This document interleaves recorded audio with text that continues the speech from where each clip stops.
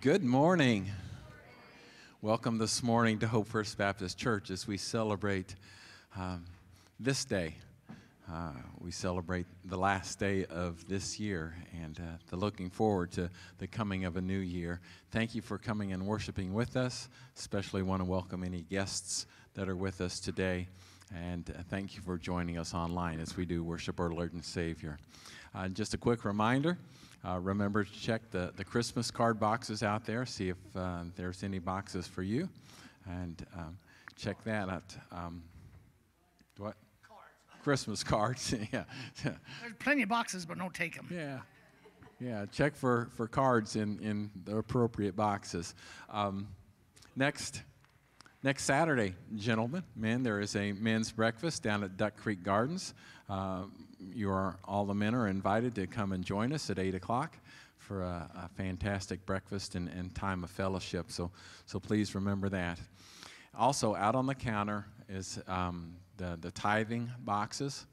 If you tithe by envelope, please stop and pick up a box. We are trying to be good stewards and using up a surplus of boxes from past years. There are no names on the boxes, and the dates don't align properly. But if you do tithe by the envelope, pick up a box, and please, for the first 2 or 3 weeks, write your name on the envelope as you turn it in. That way Sarah can keep track of that and assign you that number that's on that card. So if you have any questions, please see Sarah about that. She'll straighten out what I didn't say right, I guess. All right. Will you join me in prayer this morning?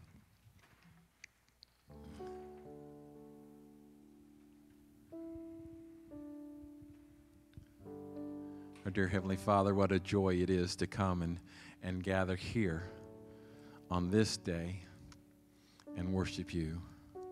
What a joy it is to worship you any day that you have given us life and breath.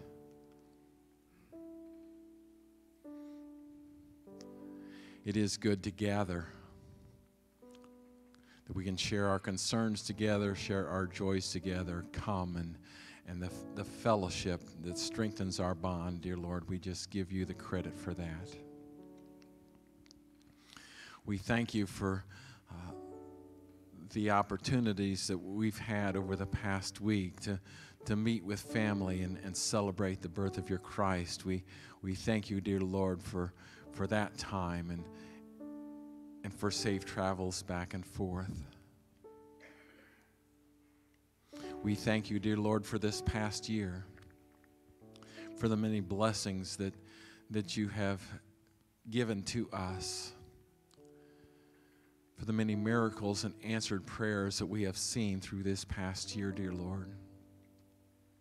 We thank you, dear Lord, that you were with us during the times of trouble and trials, dear Lord, that even though some were difficult, we stand on this side of those trials and we celebrate you. We look forward to next year and the promises that you have in store for us and the blessings that you have in store for us. May you guide us and direct us through this next year as we continue to do the things that you would have us to do. Dear Lord, in the midst of celebrations and of life and joy, dear Lord, there are troubles and trials. We pray for several families, even within this church, dear Lord, that have had loved ones that have gone home to you, that have died, some tragically, some suddenly, dear Lord. We just ask that you would wrap those families in your arms of comfort and love, that they may feel your presence during this time. We pray for families that have loved ones that, according to the doctors, don't have much time to live. We ask that you would be with those families, and dear Lord, if it be your time, may they feel your presence. We pray this morning especially for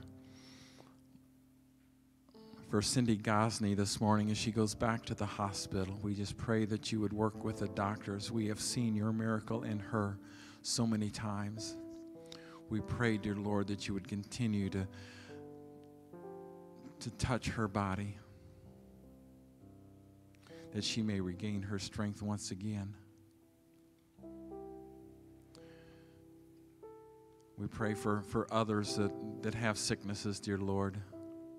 We pray for Missy Tressler's father that is dealing with shingles this morning. We ask that you would ease the pain and discomfort, that you would protect his eyes and his sight from the shingles.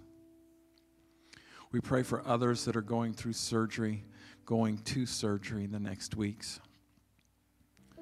We ask, dear Lord, that your hand be involved in the surgeries, that it may go quickly, and the healing process be quick also.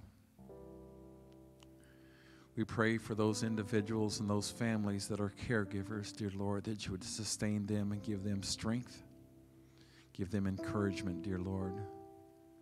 Touch the family member that they are caregiving to, that they also may be strengthened and encouraged. We ask your blessing upon Dennis and Molly this morning as they celebrate their anniversary this weekend. We just ask that you give them the blessings poured out upon them. We ask this morning that the words that you have given to Stephen may be spoken clearly. Dear Lord, that we may understand and that we may carry those words with us today. Again, as we come this morning, we thank you for your presence here. We thank you, dear Lord, for all that you have done for us. We pray this, that you would be glorified. Amen. Reading from Psalms chapter 33 this morning. Shout for joy in the Lord, O you righteous. Praise befits the upright. Give thanks to the Lord with a lyre. Make melody to him with a harp of 10 strings. Sing to him a new song. Play skillfully on the strings with loud shouts. For the word of the Lord is upright, and all his work is done in faithfulness. He loves righteousness and justice. The earth is full of the steadfast love of the Lord. Will you stand with us this morning as we sing?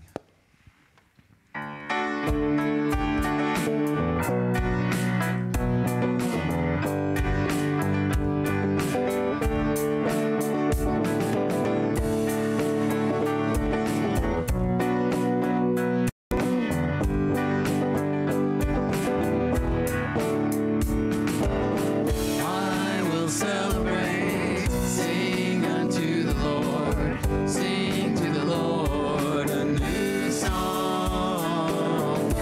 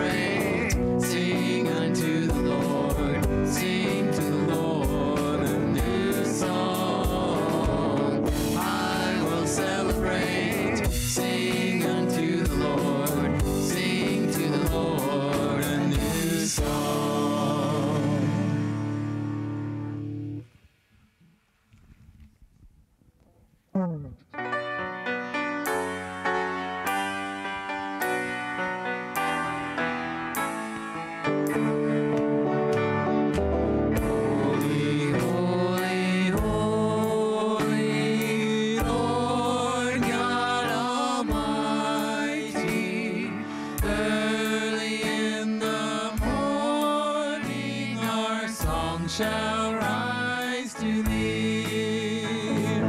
Holy, holy, holy, merciful and mighty, God in three persons, blessed Trinity. Holy, holy, holy, all the saints adore thee, casting down their golden crowns around the glassy sea. Cherubim and seraphim falling down before thee, which word and art and evermore shall be. Holy, holy, holy, though the darkness hide thee, though the eye of sinful man thy glory may not see.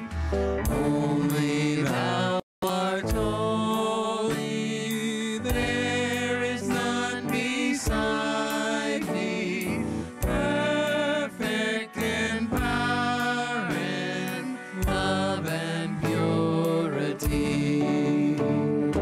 Holy, holy, holy, Lord God Almighty, all thy works shall praise thy name in earth and sky and sea. Holy, holy, holy, merciful and mighty, God in three persons, blessed Trinity.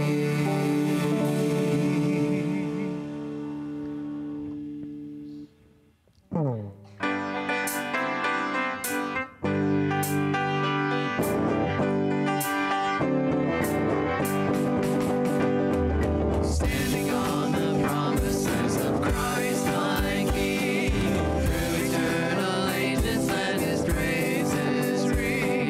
Glory in the highest I will shout and sing, standing on the promises of God.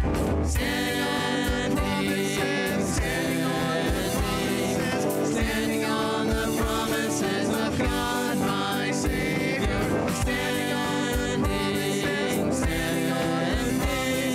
Standing on the promises of God. Standing on the promises that cannot fail. When the howling storms of doubt and fear assail, by the living word of God I shall prevail. Standing on the promises of God. Standing on the promises of God, my Savior.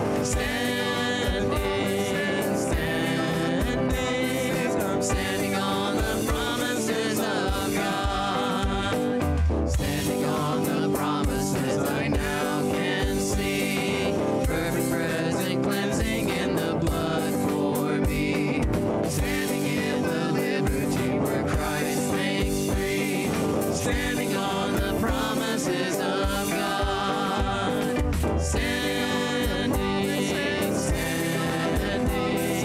Standing on the promises of God, my Savior.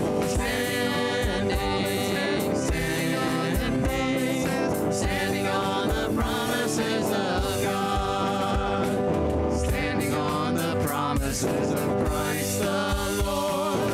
Bound to him eternally by love's strong cord. Overcoming daily by the Spirit's sword. Standing on the promises of God.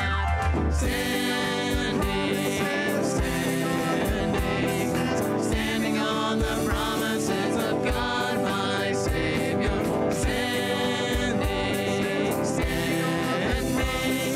Standing on the promises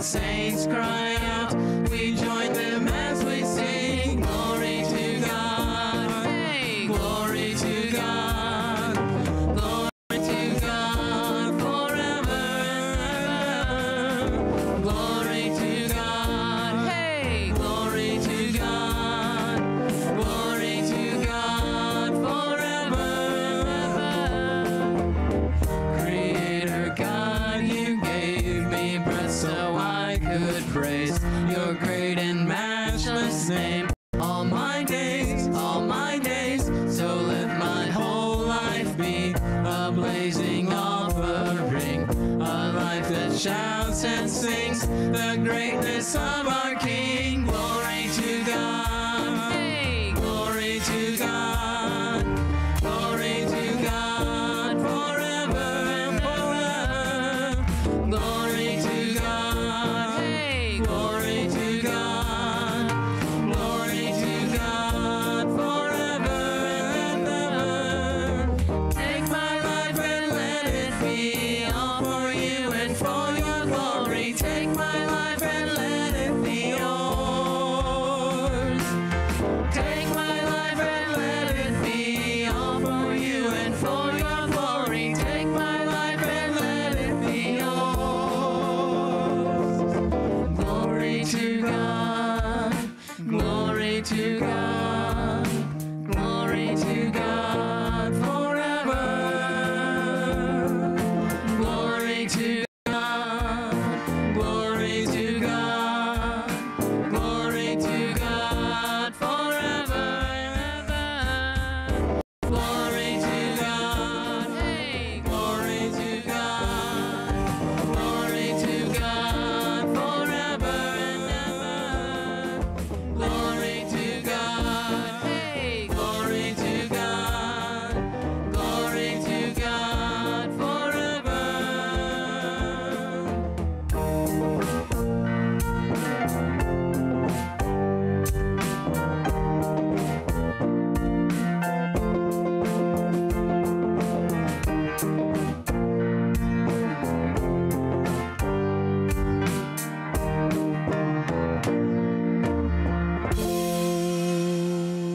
You may be seated.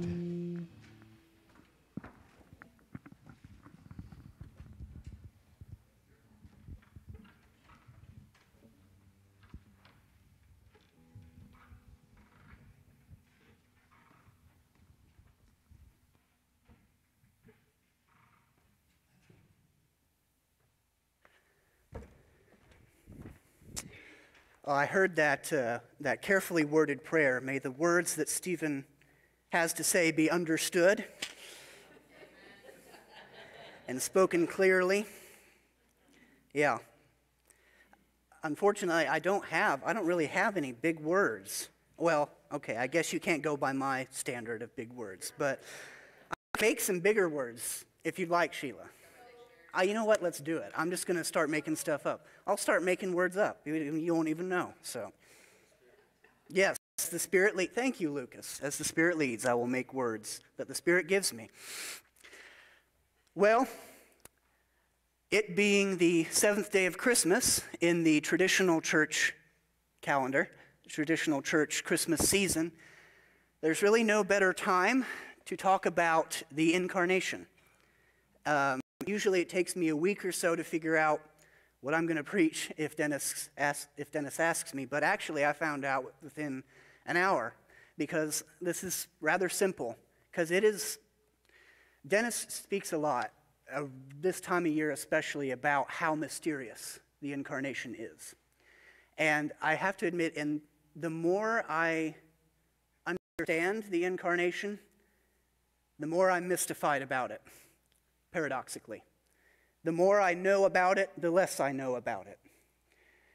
And in these past years of my life, I really have been, and this is a good word for it, mystified by the incarnation. If you have not been mystified by the reality of God becoming man, not where you've just sat and been mind-boggled, if you haven't had a good mind-boggling over this topic in a while, you probably haven't thought about it long enough. Because it is strange and weird, but glorious. The reason I wanted to talk about it is because there is a lot of common misconceptions floating around in our culture about the God-man, right? About Jesus Christ. One of them is perpetual baby Jesus, is what I like to call it. He never grew up. He's that little baby in the manger, and of course there's this gold glowing aura around the manger with freshly cut hay billowing over like a gardener, like a landscaper made it, right? That's perpetual baby Jesus. And he's always that innocent, right? He's basically a baby. Even as an adult, he's a baby at heart, right? That's perpetual baby Jesus. Closely related to that is angel-faced Jesus, with long, curly, flowing, glistening hair down to his rear end, right? And then a beard here, and sapphire blue eyes, Aryan Jesus, right? His, long blonde hair, white skin, white creamy skin, which I find strange being a Middle Easterner, but, it's Renaissance Jesus, right? And it's just, he's always, and he walks around, he has the same expression every time, every emotion, it's, right? It's the same expression, angel-faced Jesus. And then closely related to that is Jesus the more than a man. His poop doesn't stink. That kind. Does he even poop, right? He's the Son of God. Can we say that about Jesus in church, right? He didn't, no bodily functions, right? He basically floats around, and he can just look at you, and something's different about this man. Oh my gosh, he must be an angel or something. When by all accounts, he was just as normal looking as you or I. Just as average as Larry, Like if I had to pick a standard of average, Larry, he's about right there, right? Everybody say hi to Larry. Yeah. You're welcome here anytime, Larry. There was an art movement in Victorian England called the Pre-Raphaelite movement. That's what they called themselves. You probably would even recognize, if you even remember any of your art classes, electives in high school or wherever, you probably might even recognize a couple of their paintings. But there was one in particular by John Everett Millais was his name. It was a painting of Jesus in his father's shop. And he'd cut his hand while woodworking, and he was bandaging it up with Joseph there. And this painting caused an uproar in Victorian England. People were scandalized by the idea of Jesus cutting his hand in the woodworking shop, which I find extremely ironic, since he would get two much larger scars on his hand later on, and his feet. Amen? But I feel like the uproar was less about the fact that Jesus was bleeding. Well, that was bad enough. Jesus, the Son of God, bleeding? Excuse me. I think it was more about Jesus making a mistake, as if the idea of Jesus had to learn carpentry. He's the Son of God. What are you talking about? When he was born, he had the knowledge of a 60-year-old carpenter who's been carpentering all his life. I think people were scandalized by the fact that Jesus made a mistake. Jesus had to be taught carpentry. Didn't he know every name of every tree when he was 4 years old? Because after all, he's the Son of God. This is the more than a man Jesus that I'm talking about. He's something more than a man. And I think that episode, I wanted to tell you about that painting and the uproar it caused, because I think that typifies. And I think it just goes to show that humanity is not looking for Jesus the way he came. This is something very strange and foreign to us. We are looking, this wasn't just a Jewish problem. It wasn't just the Jewish authorities that had a problem with some blue-collar carpenter from a hick town claiming to be the Son of God. This is an epistemic problem for humanity. There's a good word for you. Yeah? This is a systemic, there's another one, problem for humanity. We are looking for something more than a man. We're not looking for a blue-collar carpenter from the Middle East, from a podunk town like Hope. We're looking for Captain America, right? We're looking for Superman. Somebody that is, more than a man, very godlike. But if he is a man, he's got to be legendary. And he's got to have resources and status. Batman. Right? Tony Stark, Iron Man. These are just look at how idolized these figures are in pop culture. Just look at like the Epic of Gilgamesh or whatever. Look at Greek mythology. We're not looking for Jesus. We're looking for, that's better. We're looking for Captain America. We're looking for Superman, and we have been since the dawn of time. But it's the wrong idea, and we will miss Jesus, and we will miss our only means of salvation if we keep on looking for Superman and forget to look in the manger. There is something incredibly supernatural about this, but that is because what was earthly, or what was unearthly, became earthly.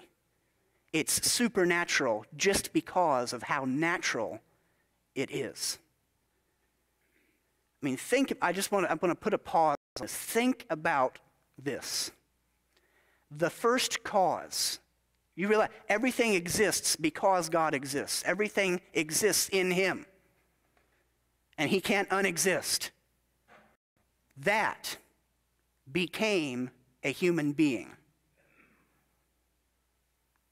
Now just sit in that for a minute. There is something supernatural going on here. And though we cannot comprehend the fullness of the incarnation, we are called to understand its significance, which is why I am here today. And for 1990, I'm just kidding. Dennis had to throw that in every sermon, so I did too. I'm going to take you across 9 different scriptures today. Don't worry, they're short ones. But this is as if to say, this isn't just something we made up as Christians. This is to show us this has been in the process. This has been brewing for a long time. And so we're going to go from Old Testament, New Testament, we're going to go all over looking at where the incarnation pops up and what it means. Listen, we will never be able to grasp the incarnation. It's too wild. But we can understand what it means for us, and that's what we should do. So the first place I want to take us is to Hebrews. Might be my favorite book of the Bible. That's tough, though. Hebrews 1, verses 1 to 2. I don't know if you follow along. It's going to be on the big Bible. I think. Yes, it is. Long ago, God spoke to our ancestors by the prophets at different times and in different ways. That's a lie. No, not that. Not the verse. That's not the first place I was going to take you. I'd scrolled down too far. John 1:14 page. Yeah. I was like, wait a minute, that ain't right. Okay. The Word became flesh and dwelt among us. We observed his glory. The glory as the one and only Son from the Father, full of grace and truth. If you want to get a verse that talks about incarnation and the strangeness of it, this is probably the first place a good Christian would go. John 1, the prologue, as it's called. The Word became flesh. Now that Greek word, right? Logos, it is.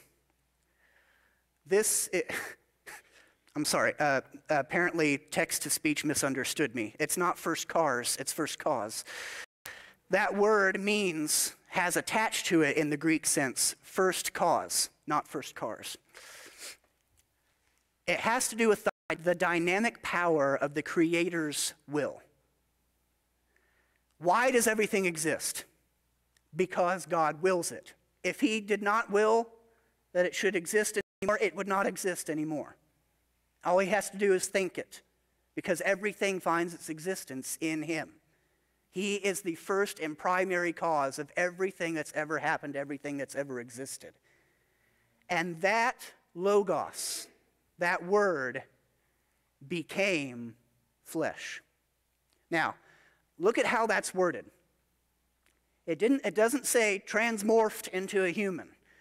Right? He didn't change anything about his identity as God. He just became flesh. He didn't lose any of his godness, but he is 100% human and 100% God. Just the way that he became flesh. He did not lose any of his deity. That is strange, that he can be a man just like you or Larry and God at the same time. And this is my favorite part of this verse, dwelt. You've probably heard this before, but that word means pitched his tent. In the Greek language, what that is he pitched his tent. So he tabernacled. He tabernacled among us. Some theologians like to word it that way because that's the sense you get from this verse in the Greek. He got some pegs and he pitched his tent among us and he lived. See, it's not just Emmanuel now. Emmanuel is God with us. I mean, after all, God was with Moses in the desert, right? Well, this is different. God is dwelling among us now. How many of you have heard of the game Among Us, right? Yeah. And you're trying to look for the murderer. Right? It could be him, could be her, could be anybody. You're looking at the faces around you. Well, get this, guys, get this. If you want to find the first cause, the primary cause, you want to find the Word, look among us. Because he's a man. His name is Jesus Christ. Now, is that not weird? The God who was once in highest heaven, infinitely dimension, like he's on a dimension we can't even comprehend. He's outside of time. We are temporal beings. We measure our life by time. He does not. What will happen 1,000 years from now has already happened from God's perspective. He is beyond time. He holds the universe in his palm, figuratively speaking, right? The first cause of everything, who is as far away from us as he possibly could be, especially because of sin, now dwells among us. That should blow your minds. God was unapproachable before, and now he's among us. He's one of us. Just sit in that for a minute. I'm seeing the smoke rise from Howard's ears. I know there's a lot of gears turning then, right? I just want you, just sit in that for a second and imagine. The Word became flesh. That is the first glorious certainty that we get from this one great mystery called the Incarnation. The second one, this is Hebrews. Now you can go to Hebrews page. Hebrews 1, verses 1 to 2. Long ago, God spoke to our ancestors by the prophets at different times and in different ways. But in these last days, he has spoken to us by his Son. God has appointed him heir of all things and made the universe through him. Now, there's two verses here, and I want you to notice what I noticed, the two contrasts between the long ago and these days. Do you see that? Long ago, God spoke to us. In these days, you see the contrast? The writer of Hebrews is comparing two things. There was long ago, and there is these days. There were the prophets, now there's the Son. He spoke to the fathers, but now he speaks to us directly. And there's an important contrast going on here. Many times, he spoke to us many times in ways, implying that, okay, there's one time, and then we wait, and there's another time, versus the gospel account, which is an ongoing message for everybody at every time, at anywhere. You may not be able to understand the incarnation, but I need you to understand this. We now know, because God became man, we now know personally the mind and the heart and the plans of God. There is no mystery now about how God feels about us or what he's going to do with us, because God became a man. And God's ultimate will for humanity was displayed and carried out by that man. There is no mystery. There's no meditating for hours upon hours, trying to transcend yourself and reach the supernatural. Guys, let me tell you, this new age philosophy that is so just everywhere, pervasive in our culture. It's all about getting outside of yourself and reaching the divine within you, right? How many religions in the world are based around that? No, there is no mystery. You couldn't do that if you wanted to. You probably didn't know it until God told you. But you are a sinful being and can't hope to transcend and get into heaven. That's why he had to come down.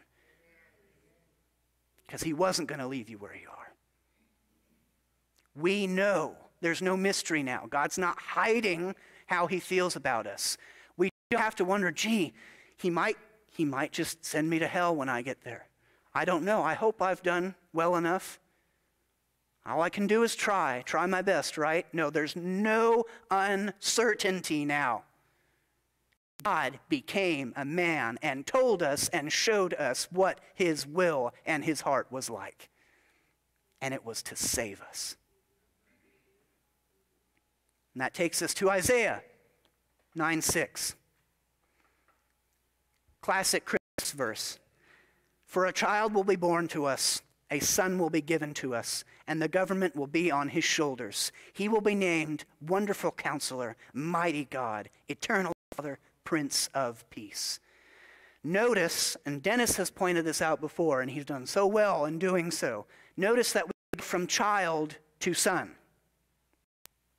In other words, before it happened, he was destined to grow up and become an inheritor.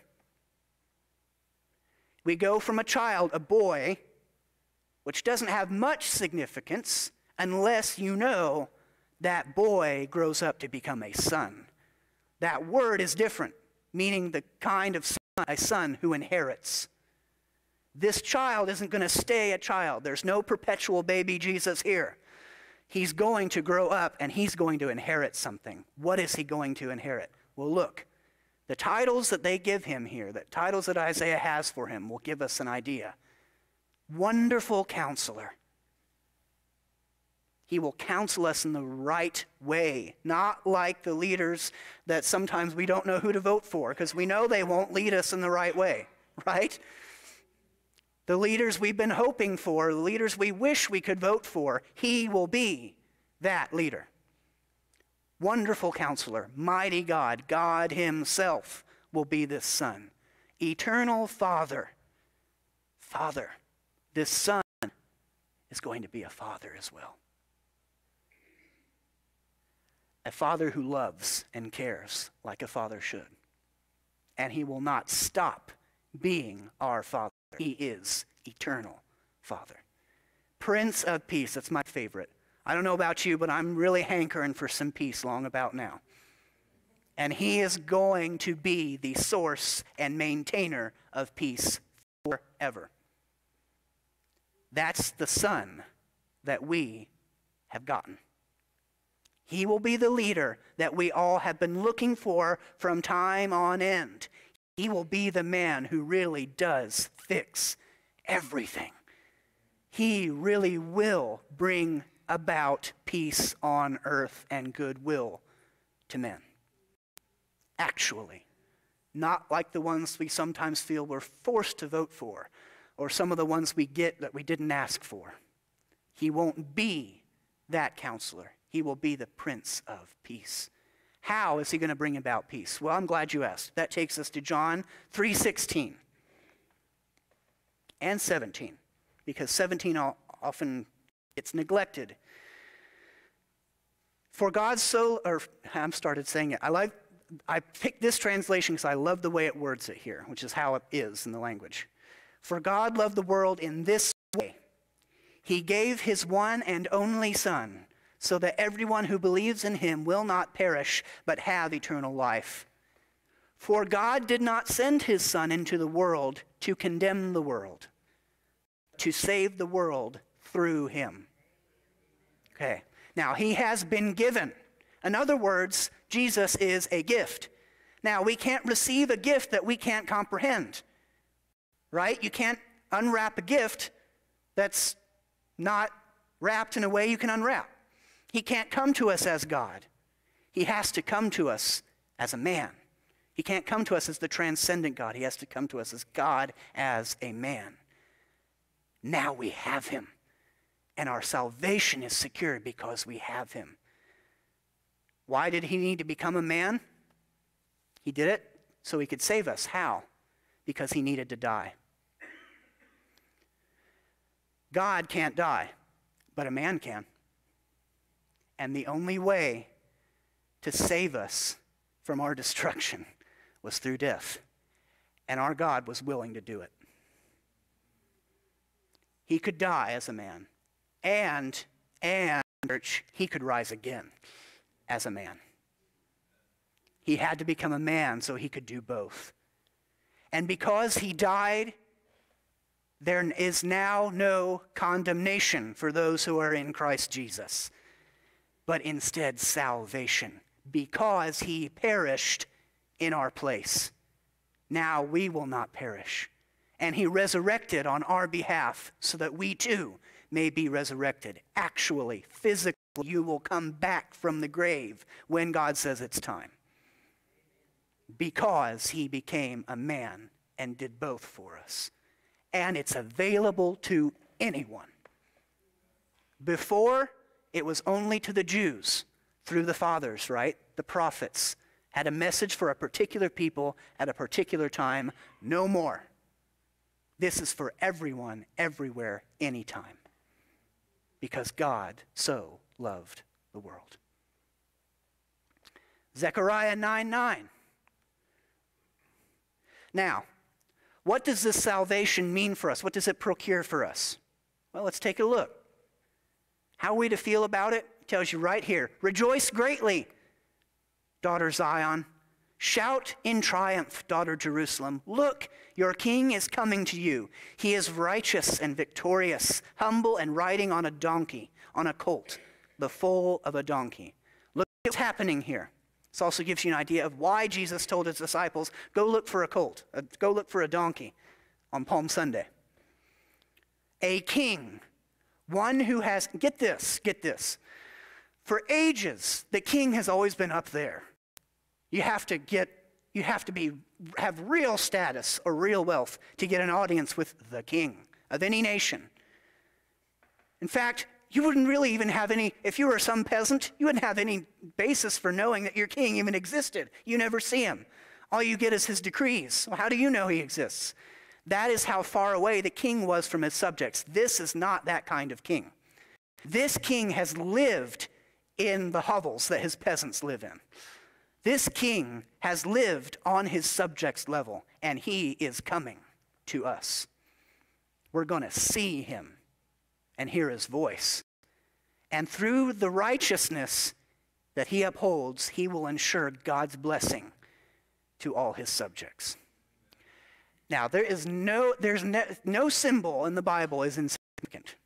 God always has a good reason for choosing it. Why on earth a donkey? It's not a war horse. Think of John 3:17. God did not send his son into the world the first time to condemn the world. And that's what everyone in Jerusalem was expecting, for the Messiah to come riding in on a white war horse and vanquish all the enemies. And boy, we'd have a geopolitical miracle of Israel from now on until evermore. That was what every Jew was looking for the Messiah to come riding in on a war horse. No, God did not come to vanquish his enemies. He came to save them. That's you and me. He came to save them. It is not time for war yet. It is time for salvation. Donkey's not a war horse. It's a beast of burden. He came to do labor. What was the labor? He came to not only the cross, because that wouldn't be good. What's the point of dying unless there's something significant? Okay, what's the point? He died. He had to be innocent to die on our behalf. He came, get this, and upheld the law, the work that we're called to do but cannot do. That's the curse of sin. We're still under the law of creation, called to be what God called us to be at creation, but we can't do it because we decided, not today.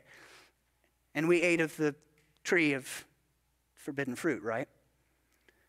Now we can't do the work we're called to do. So he had to become a man so he could do the heavy lifting for us. Church, you do not have to think about, have I done enough? Have I done it well enough? You do not have to do it because somebody has done it for you. The king riding on a donkey, the beast of burden, has done the heavy lifting and done the labor for you so that you could reap the rewards when he gained nothing in the process except death. And what were donkeys used for? Work and to carry burdens. If you were taking a pilgrimage, you put your stuff on the donkey and walked alongside it, right? He is going to carry a heavy, heavy burden, and he's going to drop it in an empty tomb. And without going too far about this metaphor, he's going to be stubborn about it. He's going to be as stubborn as a donkey about it. He's not going to let anybody, anything, anywhere get in the way of the labor he came to do. For the joy set before him, he endured the cross, despising shame. No insignificant symbol in the Bible. All right. What else? What else does it get for us? Galatians 4:4-5. When the time came to completion, God sent his son, born of a woman, born under the law, to redeem those under the law, so that we might receive adoption as sons. He fulfilled the law for us to redeem us all. And this is one glorious truth that comes about as a result of that. Look at this. Born under the law, to redeem those under the law, so that we might receive adoption as sons. Church, if you ever wonder why God had to become a man, remember this verse. Since God, the Son, is now a man, men can be adopted as sons. You were as far away from God as you possibly could be with no hope of getting close. And now, because God came to us as a man, you are a child of God. Because God, the Son, is one of us, and also God, the Son, we get these same rights as Jesus Christ himself, the second person of the Trinity. Let that blow your minds. Because of Jesus and what he did, because he became man, you now share the same status as the second person of the Trinity. You have received adoption as sons and daughters into God's family. And remember, Dennis has said this before, when you see sons, don't be offended, all ye females. Only a son could inherit back then, especially in Hebrew culture. So when you are called sons, O ye females, be flattered. Because in earthly family, at least back then, you couldn't inherit anything. But in this family, you receive all the rights of the second person of the Trinity. It doesn't matter what your gender is. And it's all because God became man. Titus 3, 4-7. But when the kindness of God our Savior and his love for mankind appeared, he saved us, not by works of righteousness that we had done, but according to his mercy, through the washing of regeneration and renewal by the Holy Spirit. He poured out his Spirit on us abundantly through Jesus Christ our Savior, so that, having been justified by his grace, we may become heirs with the hope of eternal life. He saved us out of mercy, remember, by fulfilling all righteousness on our behalf. Now, only one who is both God and man can show us mercy like God would by fulfilling our purpose for us. He had to be God and man. And what comes because of it?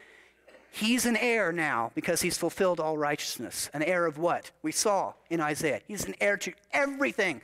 Wrap your mind around this. Christ will inherit not only the throne of Jerusalem. His throne may be located in Jerusalem on that day, but he will inherit the entire universe. God will hand over everything, lock and key, to Jesus Christ.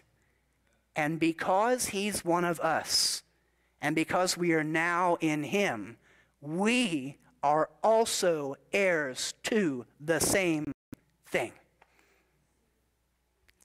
You will inherit the universe. How many kings and emperors have tried to take it, thinking that they were glorious enough to call it, just to grab it by themselves?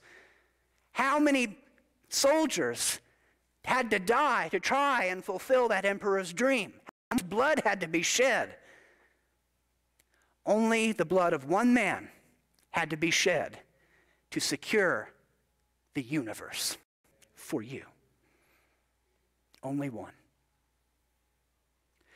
Philippians 2:8. He humbled himself by becoming obedient to the point of death, even to death on a cross. I had to throw in this one because, like I said, only a man could die, and this verse captures the beauty of God's humility in just a few words. We have a humble and meek God. Meek. He could destroy the world with one word from his mouth, but he chose to enter the world as a blue-collar carpenter and live in our weaknesses, put up with stomach aches, have to use the bathroom, to learn. Think about this. Think about this. The one who spoke the law to Moses at Mount Sinai had to sit at the feet of a rabbi, a human rabbi, and learn the very law he spoke to Moses thousands of years ago. Does that not blow your mind? He had to learn. Jesus is not the more than a man. He wasn't born with all the knowledge of the universe. He wasn't born spouting calculus. He had to learn, just like you and me. Imagine the humility it would take. We can't. All we can do is try to imagine the humility it would take to be the first cause of the universe and to humble yourself so low as to have to learn from the very things you created,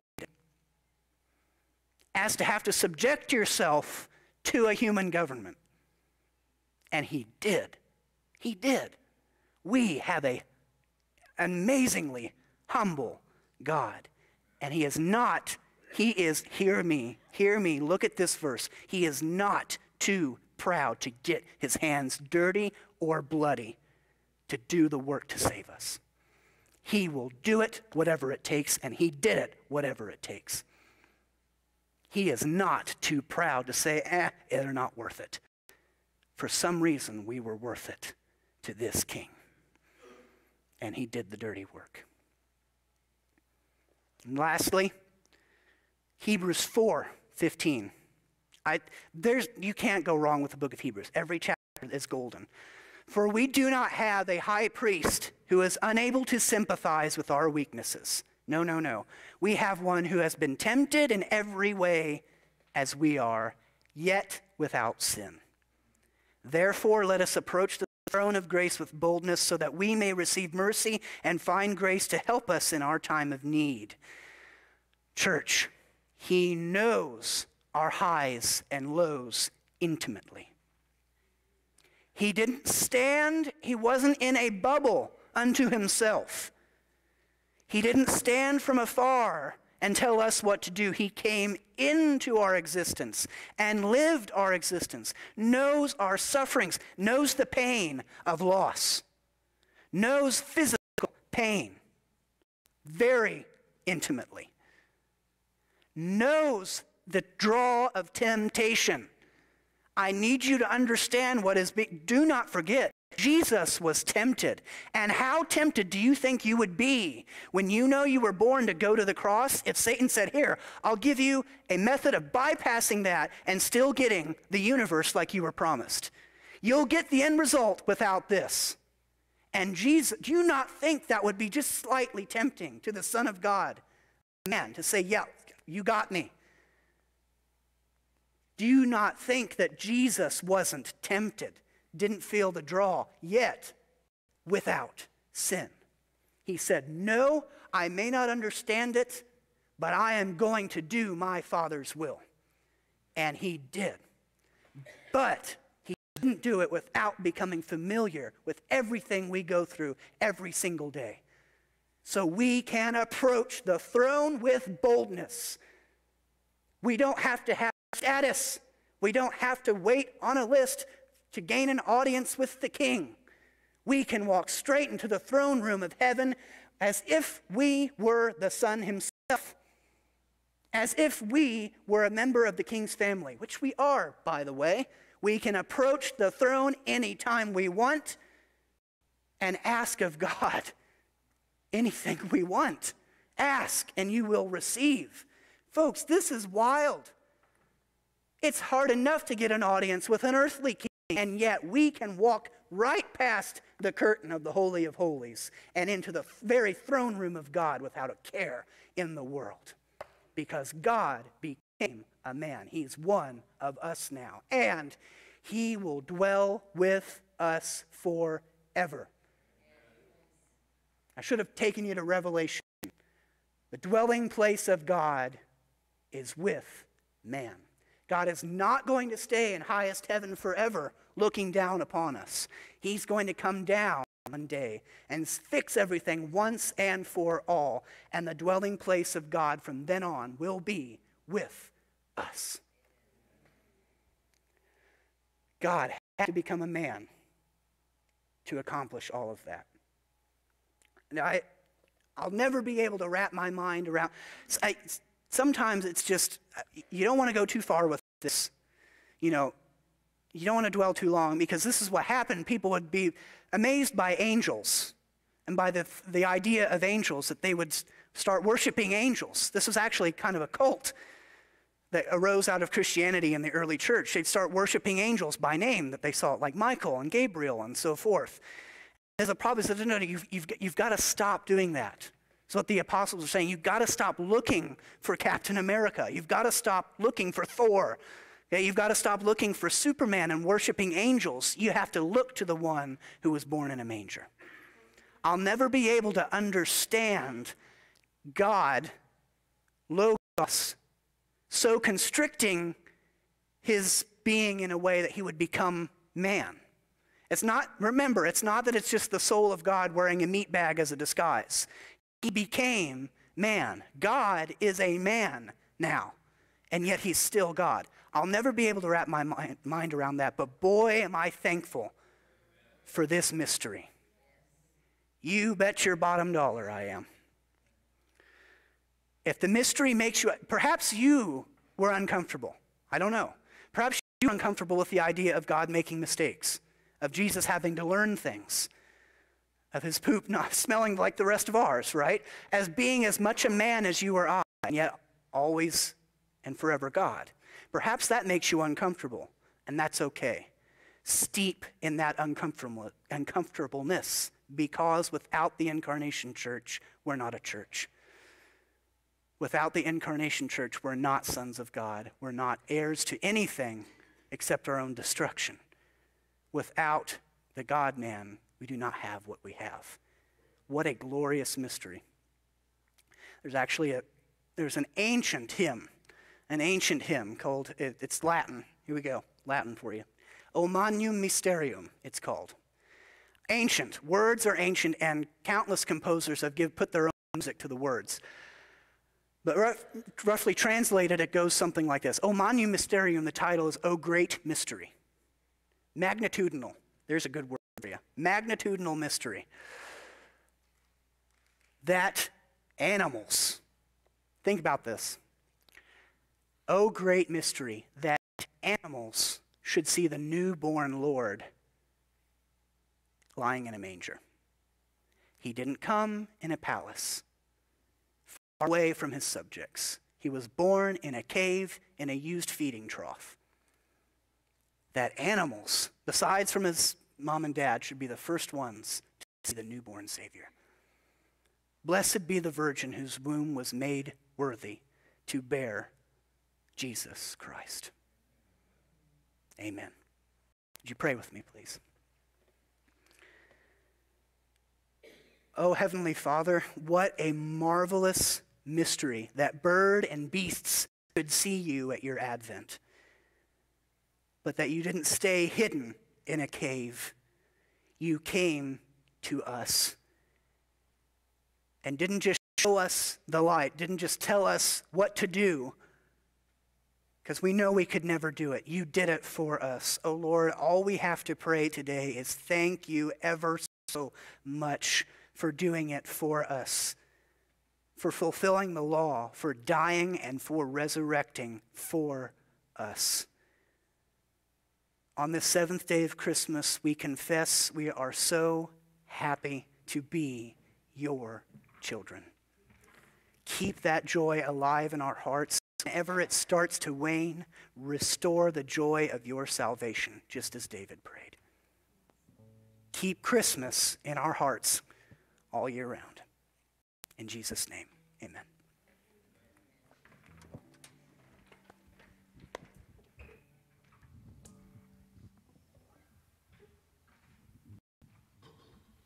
Will you stand with us, please?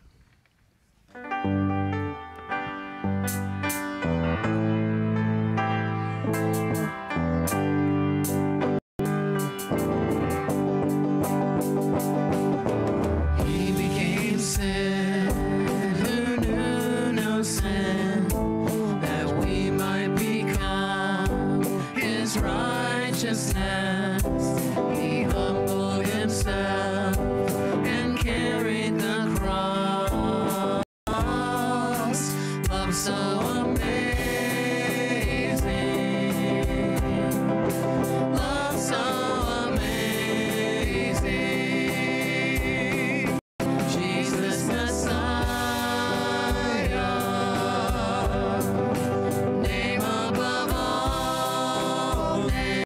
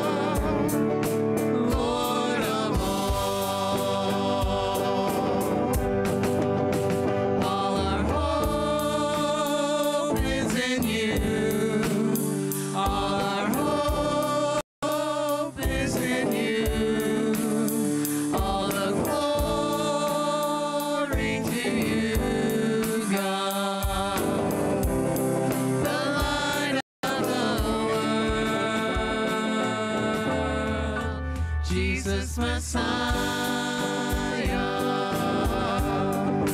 name above all names, blessed Redeemer, Emmanuel, the rescue for sinners, the ransom from heaven. Jesus Messiah, Lord of all. Jesus Messiah, Lord of all. The Lord of all. The Lord of all.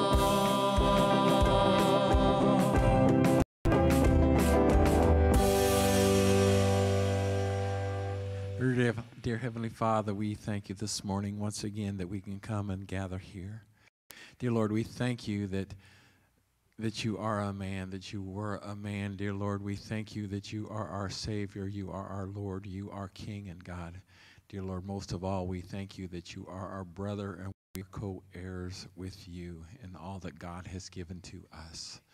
May we go out these doors today into your world, into a brand new year, carrying your love with us, anticipating all the blessings that you have for us throughout this next year. May we go in your love and your peace. Amen.